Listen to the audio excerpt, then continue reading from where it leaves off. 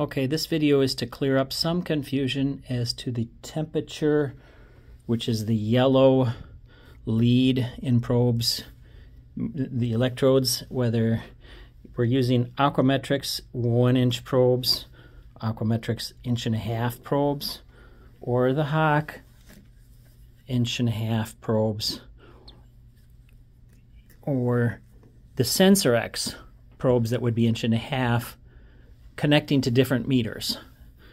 The temperature impedance standard for the old Great Lakes, or later on called Hach, is 300 ohm impedance on the temperature electrode.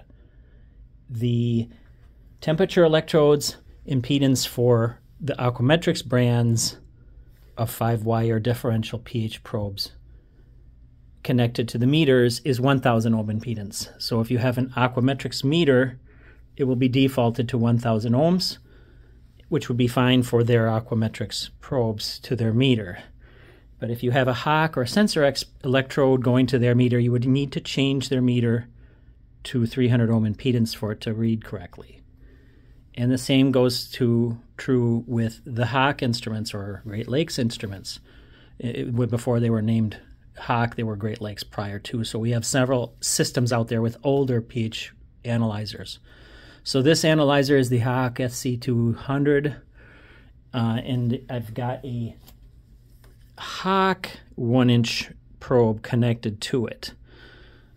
Then I'm getting there. I need to change the impedance from, I believe it's right now as 1000, and I need to change it to a Hach. And it would be the same if I also put a Sensorex electrode on. They both, Sensorex electrodes and Hach electrodes, both use 300 ohm impedance. So you go to the menu and you go to the sensor setup. And in the sensor setup, go to configure and go down to the temperature element. Not temperature units, the temperature element. And then select the type, hit enter, and there's the impedance. Right now it's set at 1000, so this has to be changed to NTC 300. I hit enter, and that's it. It goes back to home, and now it doesn't have the flashing error any longer. Okay, and also that can change the reading as well if it's not stabilized in temperature or whatever. So that's how that meter is changed. The other meters have similar menus to change the temperature element impedance, and they may name it differently. I forget on the AquaMetrix. I thought I had a different video to show you how to do that.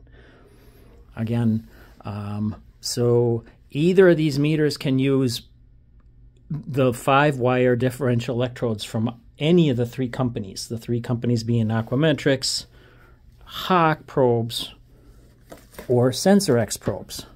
But Hach and Sensorex use 300 ohm impedance, while the AquaMetrix use 1000 ohm impedance. So these devices would be typically defaulted to 1000 ohm impedance, and these would be defaulted to 300. Then they would, if you're using a crisscross of brands, you would need to select the proper impedance based on which electrode and which meter you're using.